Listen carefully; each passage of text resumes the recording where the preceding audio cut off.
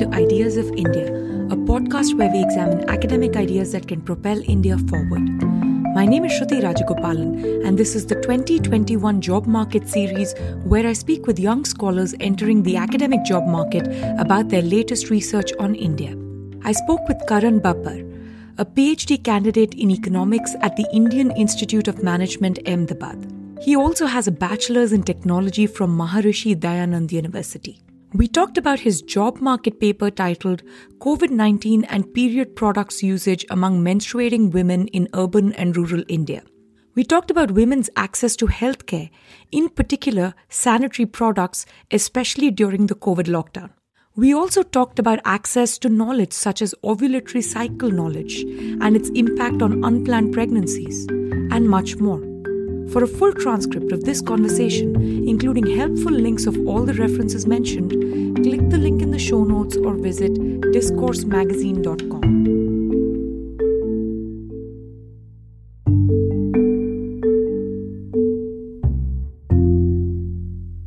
Hi Karan, welcome to the show. Hi Shruti, thank you for having me here.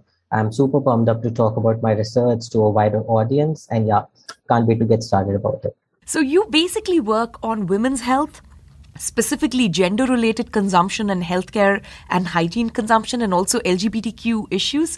Can you give us the basic landscape of women's access to healthcare and sanitation products in India? Because we do understand that it's limited, but I don't think we understand the magnitude of the problem. Right. Thank you, Professor. NFHS 4 data has shown that, sanitary item usage. So they look at commercial products. Menstrual cups are something that has not been included as part of that. So we have local and commercial sanitary napkins and tampons, and around 57% of the women use sanitary items. In rural and urban areas, it's around 49% in the rural areas and 76% in the urban areas. There are many state level variations. So for example, it's as low as 12% in Bihar to as high as 91% in Chandigarh or 97% in Lakshadweep and 89% in Kerala. Another important aspect that I look at is ovulatory cycle knowledge. So ovulatory cycle knowledge is the information around the pregnancy. So NFHS 4 data has shown that around 17% women are aware of ovulatory cycle knowledge in India. That's a really, really low number. So these numbers are around 16% in rural areas and around 19% in urban areas. So now, again, the state level variations are like really different. So it's as low as 8% in Andhra Pradesh to as high as 61 and 66% in Punjab and Chandigarh. So other than Punjab and Chandigarh, the second highest state would be Kerala, which stands at 36%. So there's a lot of state level variations, which clearly shows that OCK is definitely one of the most taboo topic in India when we talk about sexual and reproductive health. Thank you for that. So, I want to dive straight into your paper, which is specifically talking about sanitary hygiene and menstrual products and, access in particular during the COVID lockdown of 2020 and 2021, right? And in this sense, the pandemic has these additional unintended consequences through the lockdowns in that they exacerbate gender inequality, in particular health and hygiene, and, that has both short-term and long-term effects. Right? So can you tell us exactly the nature of the problem that has been exacerbated because of these lockdowns? Sure. So before starting with this, I would like to also talk about why we really did this research. So the pandemic and the lockdown had severely impacted period products, and there were many commentary pieces, many small surveys which were clubbed with topics on health, and then there were reports which were based on very small numbers came out. However, these used to give us valuable insights, but these were extremely small, and we needed something that can provide us a nationwide picture when we talk about period product crisis. So now when you look into the literature, there's a lot of work around schoolgirls. However, the unschooled or the non-school girls and women who are greater than 18 years old, these were never the focus of the researchers. So our paper also focuses on girls age 10 to age 55. So we have a larger compensation in terms of, the girls whom we are using in our study. So our paper uses a combination of temporal and spatial variation. By temporal variation, I mean lockdown versus pre-lockdown. And by spatial variation, I mean that there was a government mandated classification of districts into red, orange, and green zones. So this helped us in exploiting the lockdown as a national experiment in 510 districts of India. So in terms of zones, we have data for Ministry of Home Affairs 2020, red, green, and orange districts. and data on period products were taken from CMI. So now we have seen two things. Firstly, we have seen the period product consumption, and then we have also seen the total product consumption.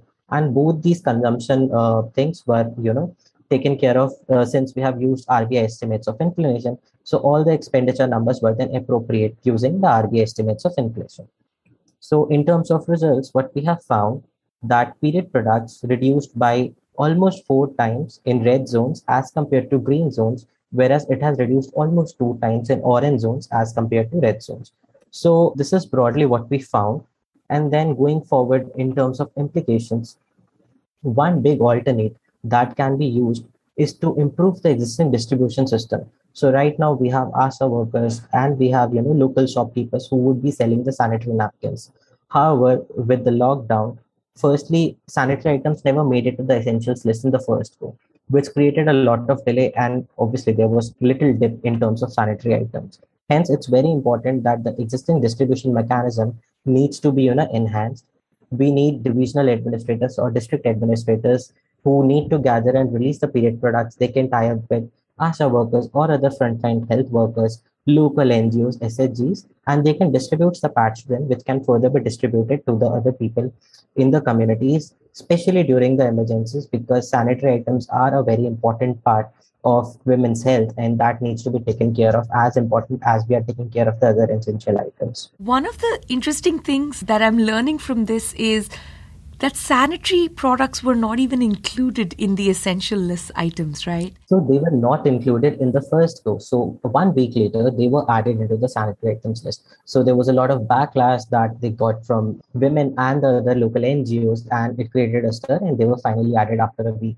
But then that little delay of the week has definitely created a larger delay in terms of, production of sanitary items, because now everyone is allowed only at 50% consumption, right? So let's say even if there were like 10 people initially who were making sanitary pads in terms of production, now only 5 can make. So there was initial delay, and then there was another production delay. So all these things created a lot of delay.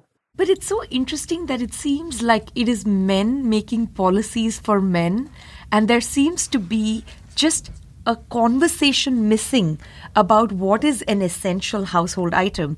And this is particularly so in India, where India is just such a young country, right? So one would imagine that you would expect most women to be in the reproductive age and requiring these products, right? So it's kind of astounding to me that we have sort of just completely forgotten about hundreds of millions of women, right? This is not a small group that we're talking about. So from your paper, that was the part that sort of struck me the most. So I have a couple of follow-up questions on, sanitary products in particular. So overall, we know that consumption dipped during the lockdown. This is not just true for sanitary products, right? It's true across the board. And we know that it also bounced back for the most part as the lockdown started easing, right? How were sanitary products worse affected than regular consumption because of the lockdown? So actually, this is a very interesting question. So what we did, we checked the data on gloves, syringes, ORS, and other antibodies. There was small decrease in April and May, but there was a colossal dip when we talk about sanitary pads. That clearly shows that these items, which are transferred through various distribution channels, so definitely there is some kind of distribution mechanism that is being maintained. However, maybe sanitary pads were not on the priority list by the government and other, policy makers, and that was the reason why we found that there was a lot of dip around it. Could there be a demand side dip in the sense that I know that sanitary pad usage is pretty low in India overall, right? Women use a lot of substitutes like rags and, other kinds of home-made products. Could it be that because they're not going out to work and they don't need to be out and about, so to speak, right? They are substituting away from these slightly expensive products more for home use products, given that they're confined? Actually, this could be like a good question, good argument. But remember, we are using difference and difference. So these are the same women who are using sanitary products before the lockdown and the same women who are using sanitary products after the lockdown. But they shouldn't, right? Because during the lockdown, you're not leaving the house. Right. So if there is a time to substitute away from these goods, then maybe that's the time to do it? So another thing, I don't mean they're yeah, substituting away from them overall. I mean, just during the lockdown, definitely. does consumption reduce, for instance? Hmm. Like, people bought less footwear because they're not leaving the house very Right, much. Or, right, right. people bought fewer clothes because they're not leaving the house. They're kind of sitting in their yoga pants, right? This is the very Western world. Like, people have been talking about how formal clothing consumption has dipped. Could there be a similar demand side effect only during the lockdown for sanitary products, which is not a supply explanation? I guess that's my question. Sure. So actually, again, this is very interesting because I also conducted a small survey to understand the menstrual health of the women during the lockdown.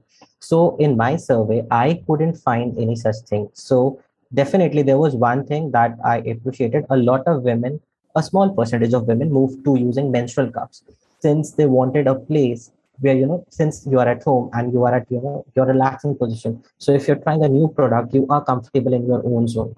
So that happened definitely, but it was a very, very small dip, and that dip can't account for the 4 or 4.5 times of items that we have seen. And secondly, I agree that the growth might be a little low since everyone was at home, but the essential products were being delivered by Amazon and Flipkart and many other companies. So that was always there. So that was something that people have used in it. I mean, obviously, I haven't talked about it in this paper because this is completely different from what I have done in the research, but these were few of the examples that I have seen. And I'm also going to talk about black marketing that I also see as one of the responses. So there were a lot of women who have reported black marketing of period products. Women have told that they went to the shopkeeper to buy the sanitary items. And then they were like, so let's say if item is for 70 rupees, they had to pay 350 bucks for that. Just because they are saying that this is an essential product. And if I can quote the exact thing, so they said in Hindi that madam ये तो जरूरत की चीज है, आपको इसको अभी use करना है और लॉकडाउन में कुछ भी नहीं बन रहा है. So this is very important and this is very essential. So for the listeners who don't understand Hindi, what I have said is that during the lockdown we don't have the sanitary products production going on, and that's the reason why everything is being costly, and this is an essential item, so you should buy it at this amount. Yeah, demand is incredibly inelastic at that point, right? When you need a pad, you absolutely need a pad. So you end up paying, 350 rupees for it if that's what the requirement is when there's a shortage. When we think about sanitary products and this kind of shock, right? This lockdown or pandemic related shock, it's a very short run issue and it bounces back relatively quickly. Are there any long run implications? Yeah, there are few. So again, if you talk to doctors during the same time, there was a dramatic increase in reproductive and urinary tract infections. So infections increased to a multifold reason. Second, there was this black marketing. I'm not talking only in terms of women's health, but what were the larger level issues? Another thing that came out from my survey was that around 22% of the women have missed their periods. 15% have got two periods within the same month. Approximately 75% women have reported changes in menstrual pain and blood flow, and 60% have reported change in the menstrual cycle. So these are very long-term implications that we are talking about, and definitely it had a big impact. If you don't mind, I want to also, discuss another one of your very interesting papers, which is now about access to knowledge, right? More than just access to goods and services. And this is about information on ovulation cycles, right? I haven't thought about this too much because, as you can imagine, I had a very privileged education. I have learned all this in schools and at home. So to me, the idea that women might be lacking knowledge in, correct ovulation cycles and therefore it leads to more unplanned pregnancies is surprising. But as you lay it out, it is a more common phenomenon in India than one would imagine. And it has some really serious long-term implications. So can you just tell us a little bit about what is happening with information and education of women, about their personal health and reproductive health, in particular ovulation cycles? Sure. So around 85 million women worldwide face unplanned pregnancy, and 15% of these cases are in India. So since you talked about a lot about school education, so definitely school education has been designed to talk about, ovulation cycles. However, these sexual and reproductive health sessions are overly reliant and they broadly talk about the science concepts, but they do not talk about the practical guidance. So due to the lack of this formal education, most of the women or most of the girls get their ovulatory cycle knowledge basically from their mothers or from other elderly figures in the home and the state. So now, if we talk in terms of research, so most of the researchers worldwide have focused on understanding the link between unplanned pregnancies and usage of contraceptives. They have also talked about unplanned pregnancies and socioeconomic factors.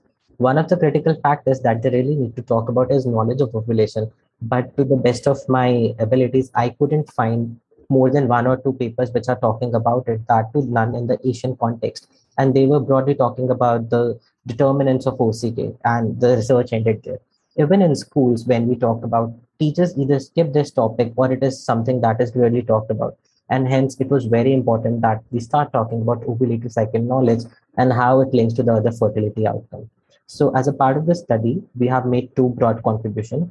Firstly, we have tried to see the prevalence and correlates of OCK. So, OCK is very much endogenous for fertility outcomes. Since we discussed about that ovulatory cycle knowledge is definitely linked to my education level. So, in case if I'm well educated, I would have a good ovulatory cycle knowledge, and hence my age at first birth and my number of children would be less, and my age at first birth would be a little higher. So that's why what we have done, we have used the intergenerational knowledge transfer from elder women and from mothers as an IV to measure the ovulatory cycle outcomes. So our instrument works since the knowledge held by older women in the district cannot directly impact the fertility decision of the women, except they can have an impact on their ovulatory cycle knowledge. And hence we feel that our instrument work very well. So, can you tell me a little bit about this transmission mechanism? So, to me, it seems like you're saying that because they don't have like good science and, schooling, which actually describes the process in detail, a lot of how they learn this is through their informal networks, women, their friends, elderly women, maybe, the midwives, the Anganwadis who are in a particular community and so on and so forth, right? That's the information transmission mechanism that is taking place, right? Could it be that some of this informal knowledge transmission is now being substituted away because people are relying more and more on contraception to prevent unplanned pregnancies? And because of this, this overall culture of intergenerational transfer of knowledge, or women talking about these, ideas, has overall reduced because now there are alternatives to it in the form of condoms and birth control and so on. That's a very interesting thing. But at the same time, we also need to understand that India, it's such a taboo that I don't see girls or women walking in the shop and asking for condoms or asking for contraceptives. They would need someone else for that. So I don't think so it would be working that ways in India as of now, just because, it's such a big taboo topic. And in case if we can focus on ovulatory cycle, or if we can focus on ovulation, it would work very well. So in terms of results, first we talked about the determinants of ovulatory cycle knowledge. So we found area of living in terms of rural or urban area, age groups, religion, caste, education level, wealth index, and mass media as the important factors which determine the ovulatory cycle knowledge. Then we also check for the intergenerational transfer of ovulatory cycle knowledge. When we talk about the other socio-demographic correlates, let's say area of living, age groups, etc., when we talk about these things, the odds ratio lies somewhere between 0 to 2. When I talked about intergenerational transfer of ovulatory cycle knowledge, it was almost 143 times impact on the final ovulatory cycle knowledge that we had. So that had a big impact. So that really cleared out that the IV variable was like really good one. And then we controlled for endogeneity by using the intergenerational transfer as an IV. And we found that OCK increases age at first birth and reduces the number of children. So that was something that we found in our study. Yeah, that makes sense, right? That people get to know their ovulatory cycles better, and then they're able to better plan, their sexual decisions and their pregnancies and so on. Karan, what else are you working on right now? So I conducted another survey during the pandemic to understand how homophobic bullying and gender-based bullying is creating issues for the mental health of those coming from the LGBTQIA community. So that is another thing that we are working on. So broadly, we have worked on two papers right now. So in the first paper, we are talking about the coming out stories of the LGBTQIA community to the parents and family. It's a qualitative study and it's a work in progress paper. And in the other paper, we are trying to understand how homophobic bullying affects depression. So we have developed a moderated mediation model where we show that gender-based bullying mediates the link between homophobic bullying and depression. And again, the link between gender-based bullying and depression is moderated by the self-concept. So people who have higher levels of self-concept and who are being gender-based bullied will be more likely to be in a depressed state once we got the results. So this is broadly what we have found out right now. And Yeah, that's about it. Is this specific to the pandemic, or is this the lockdown? Did that exacerbate these problems the way you find with women's, menstrual products and access? Or was it just the convenient time for you to do the survey? So actually, we conducted the survey sometime in October, so it was not exactly in the lockdown. And I don't think so that lockdown has exacerbated these situations, but these might be very underrepresented situations right now. Just because since the pandemic is there and most of the people are doing work from home, so a lot of bullying comes not from the people who are at home, but from people who are outside. And now, since everyone is inside, so these might be underreported results, but again, one of the very important researches that needs to be done in India. Yeah, it's interesting. On the one hand, the pandemic and work from home situations and just decrease in economic and outside activity can reduce the kind of bullying one might face. Yeah. But on the other hand, it might also closet more people, right? Because a very large part of the problem in the LGBTQ community in India is coming out to families themselves, right? And so being at home, so it's sort of like this trade-off between one kind of mental health problem versus another kind of mental health problem. So I know that you're absolutely right. There's an incredibly underrepresented topic in India, and the numbers are so large in India that it's worth studying the community standalone, right, as a question of mental health. On a happier note, what have you been up to during the pandemic? Okay, so I started writing last year during the pandemic, and I've written various media articles. That is one thing what I've started doing, because there are a lot of issues that I actually think about that I should be talking about, I would say. And after that, any topic that I felt about that, it should be up there in the market, or I should have an opinion about it, I have talked about it. Recently there was a TikTok ban in India last year in May, right? So everyone was saying, why is it good? They have done like really good by banning the TikTok. But we were coming from the other side and we said that, TikTok actually created a good market for a lot of people.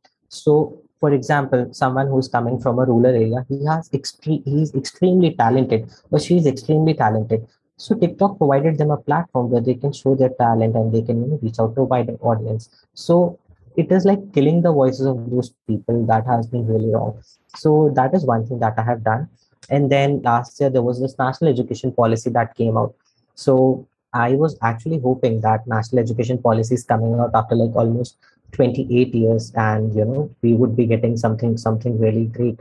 But when national policy came out, we realized that there was no mention about menstruation, which is one of the very important topics. So at one end, policy was saying that girls are an underrepresented group. We need to do things where we can bring girls back to school. And at the same time, there was no talk about menstruation. So almost miss around 23% of their school time just because of menstruation. And hence, it's one of the very, very big topics that needs to be really talked about. And it was missing out from national education policy. So that was again another thing that we talked about, that why it's really, really important that, we need to come together as a society and really talk about menstruation.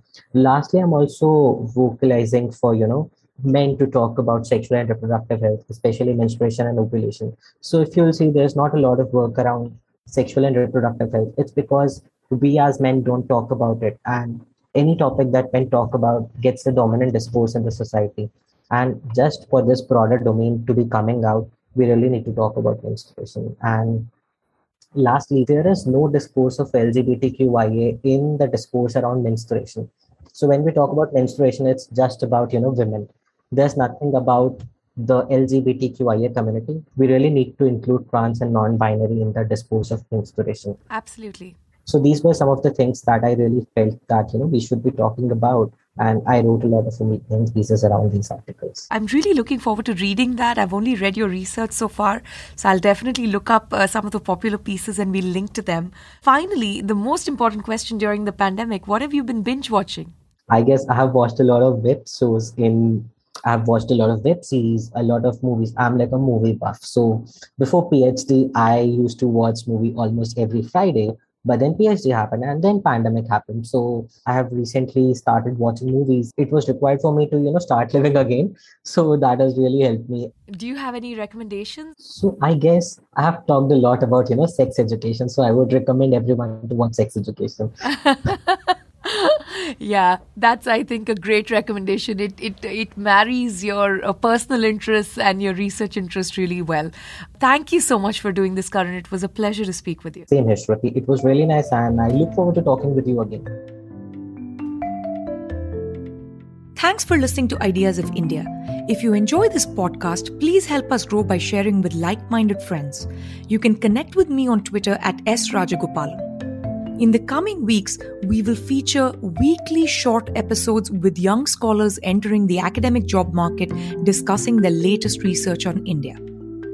Also, check out our new initiative commemorating 30 years of India's market reforms at the 1991project.com. The 1991 Project is an effort to revive the discourse on growth-centered economic reforms in India by focusing on the economic ideas that drove them. In the coming months, we will publish essays, data visualizations, oral histories, podcasts, and policy papers demystifying the Indian economy and the 91 reforms. You can see all the content and subscribe to our newsletter for updates at the 1991project.com.